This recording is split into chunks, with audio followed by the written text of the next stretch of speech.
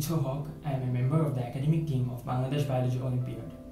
Those of you who have qualified for National Biology Olympiad, congratulations. Some of you might be wondering how you will be marked in the upcoming nationals. I am here to explain that. As you know, the national round will contain 30 items. Each item will contain 4 statements. You will have to identify each statement as either true or false.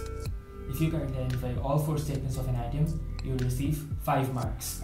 If you correctly identify 3 statements, you will receive 3 marks. If you correctly identify 2 statements, you will receive 1 mark. But if you correctly identify only 1 statement of the 4, you will not receive any mark at all. Similarly, if you correctly identify none of the statements, you will also get a 0 in that item. But the good news is, there is no negative marking. So, if you correctly identify all of the statements of all the items, you will receive a total of 150 points. See you in the Olympiad and best of luck.